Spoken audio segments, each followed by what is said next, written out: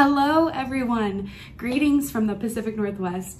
This is Green Goddess coming at you from Portland, Oregon, and I'm here today to talk to you about Noot. Repotting your plants with the Noot mix is so easy. I'll show you.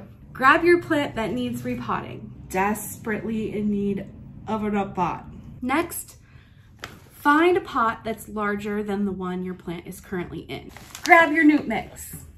The airy texture of the substrate really allows the roots to thrive. Once you have the Noot mix in the bottom of your pot, it's time to repot your plant. Then all you have to do is fill up the rest of the pot with the Noot mix. Not to worry if you make a little mess, there's no dirt, so it's not really dirty. And here we are in our new pot with some fresh Noot mix. This mix really has changed my plant game. As plant people, we have a special affinity for nurturing nature. It's our goal to help these beautiful beings thrive. So give them what they want, the Noot mix.